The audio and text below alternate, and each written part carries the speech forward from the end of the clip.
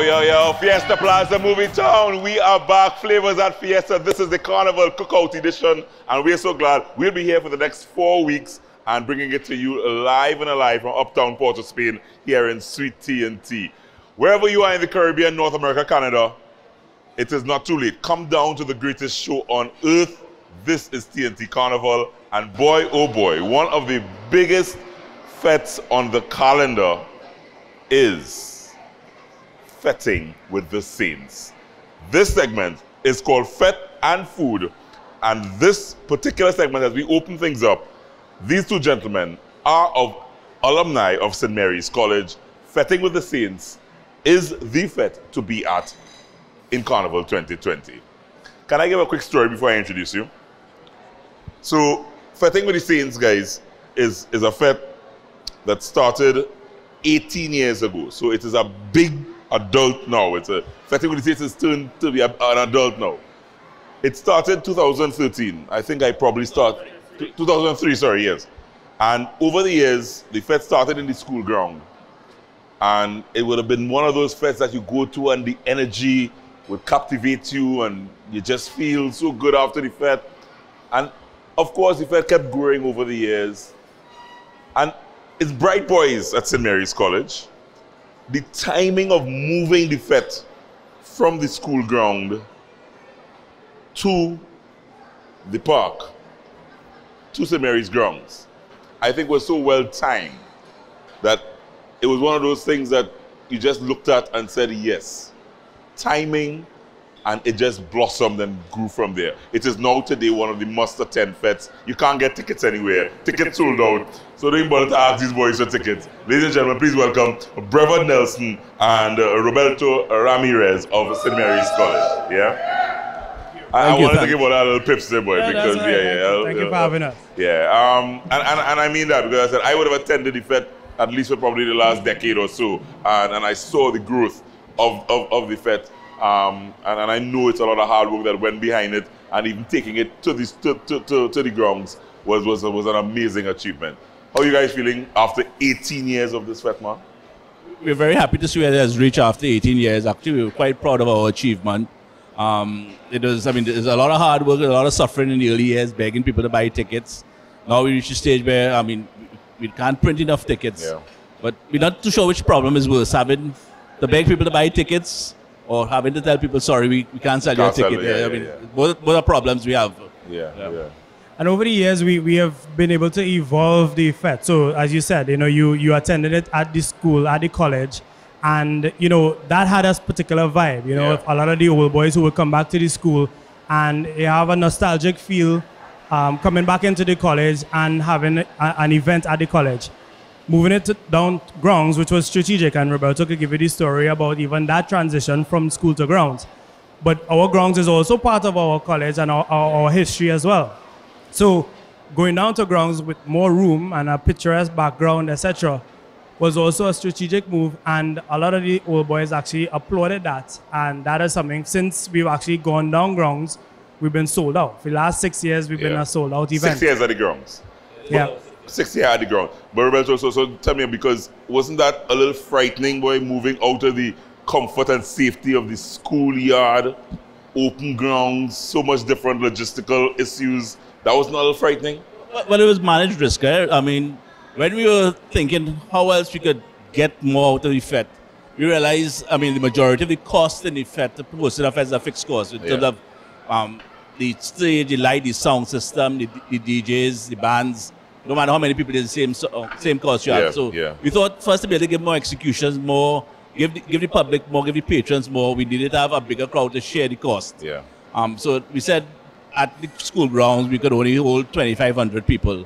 So we had to find a way to be able to get more people into the fete. And we said we have to have a new venue. And the grounds was there for us. So in 2013 we said we're going to move to the grounds in 2015. But first to be able to do that, we have to show that we can sell out the school. Yeah. So in 2014, we changed up everything. We got new sound systems. We went all out with the deco and the band. We got Marshall, and we sold out in 2014. So we said we can sell out a fete. We go into grounds. We're going to sell out grounds. No turning back after that. So it was a managed risk. We knew what we were doing. It's just that we jump in, taking a jump in the dark. We knew what we were doing. Yeah. Let's talk first, guys, because most of you who may not be aware, there are a number of top all-inclusive fetes that happen here during the carnival season in Trinidad and Tobago. A lot of them attached to some of the schools here in Trinidad and Tobago. And guys like these who are alumni of these schools, they put out, you guys are not paid. No. All You volunteers. Just, no, Volunteers or alma mater. and it's really about giving back to the school. So sometimes, yes, these fetes are highly priced. You get a wonderful experience, but a lot of it goes back to the school. Brevard, you can probably tell all me. Of it. All of it. 100% goes back to the school. All of the profit goes to the school. Right. And that's it. That's a key thing, right? So you hit the nail on the head. We're all volunteers, and we're giving back to our alma mater. Yeah. The reality is that when we were in school, someone actually paved the way for us and gave back to the school to give us some of the amenities that we had at the time. Yeah. So we're taking the opportunity to give back and pay it forward to the current students. Yeah. And this is one of the ways that we actually would do that. And so over the last few years, let's say the last 10 years, we've had projects like air conditioning the Centenary Hall, refurbishing the chemistry lab, which was the most recent project. And that cost $1.5 million. That's a significant amount.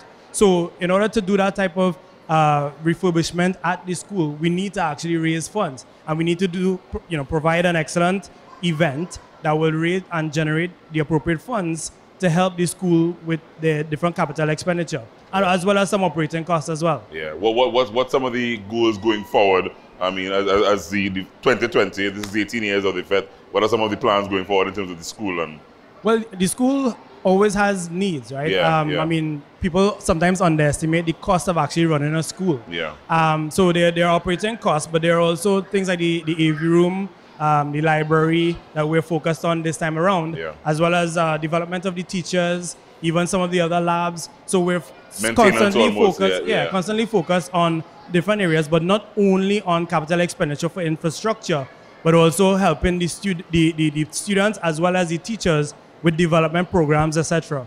So every year the Fete has a theme, and this year it's February 1st, guys. February 1st. So put it on the calendar. If you're not here yet, get in here, get a ticket somehow, stand up outside the Fete and say, Brevard! Roberto! Get in there. The theme this year is Go Beyond. Can you explain the theme this year? Go Beyond. Go beyond. What you're trying to get, what you're trying to create is you're leaving the mundane world, a sober mundane world, to go into a realm of. I'm liking this. Enthusiasm. So a euphoric kind of world, right? So you're going into a euphoric world. You're gonna party like you've never partied before. You're gonna experience fete that you've never experienced before. Something that will heighten all your senses. Nice. From the taste, your smell. We're gonna spend a lot of money on decor again, like we did last year. Actually, our decorative creator guy, he said he's gonna take it beyond what we would beyond. So we think we've lifted the bar to a level that no one has reached us yet in terms of the decor, and we expect to take it even higher again this year. So I mean, it also has become now. I think with each year, I saw improvement. I saw taking it to the next level, pushing the envelope. And the food, this is Fete and Food. Cup of Joe is about food and drink. And the food at the Fete, with every passing year, continued, I think, to wow members who would come to the Fete to enjoy the experience. This year, what can we expect? Because I don't know how it could go beyond what I experienced last year. Last year was fantastic. We're going to have a lot of the same food plus a lot of new ones. So, I mean, we'll have the normal Creole food. You'll get your Singapore stuff, you will get your Arabic foods. We're going to have a carving station in the VIP with lamb and beef. You're going to have a cheese station. You're going to have ceviche. You're going to have sushi. Shots, I mean, it's going to be a lot of different things. It's going to be a wide variety. You're going to have authentic Indian food. You're going to have soca samosas on board this year. So they're going to bring the chaat and the samosas.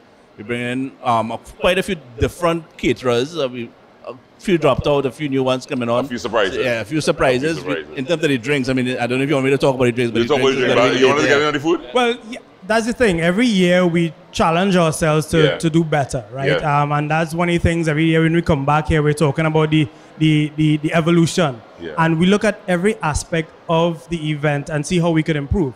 And so food obviously is one of those areas. So we look at the chefs, we look at the meals, we look at the portions.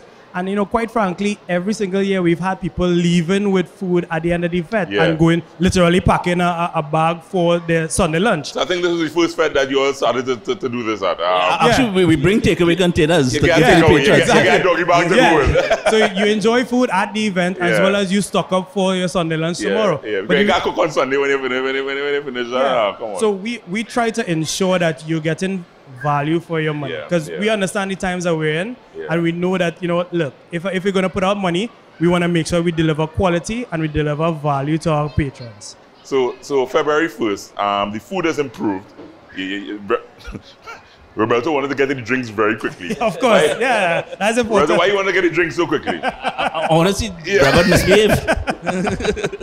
Tell me about the drinks, because I know for sure you get top class drinks, and this Prosecco is one of the drinks I'm sure will be served.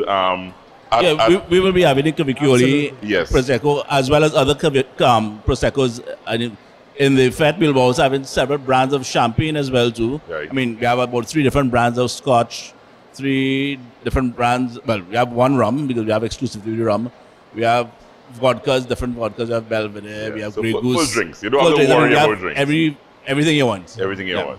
The beautiful thing about the experience at Fete with Saints, I mean, those who've been there, you know, count yourself lucky because you've had the experience. But those who haven't, when you go there, pretty much anything that you want or desire in terms of food or drink or what have you, it's within arm's reach.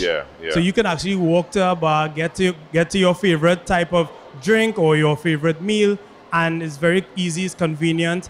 And, you know, you enjoy yourself at the event. We'll talk about the entertainment in a while, but, you know, sometimes some of these fetes, they have little special, little nuances now that you never really saw in fetes before, but the all-inclusive experience. The ladies could probably go and get their nails done. They could go and get a massage after you're tired, jumping. Anything like that? Or? We have that. We have always had that, We have the makeup stations and so those things standard now. Yeah, standard, We've had that for the last few years. So those things standard now. Those things standard now. Guys, we continue talking, but I want to introduce a young gentleman that has made some fantastic cocktails on this show. We're moving straight into what we call happy hour. All right. And because we have the guys here from St. Mary's College, and Feting with the Saints is on February 1st at the St. Mary's grounds. Are there tickets still available? No. No. Unfortunately,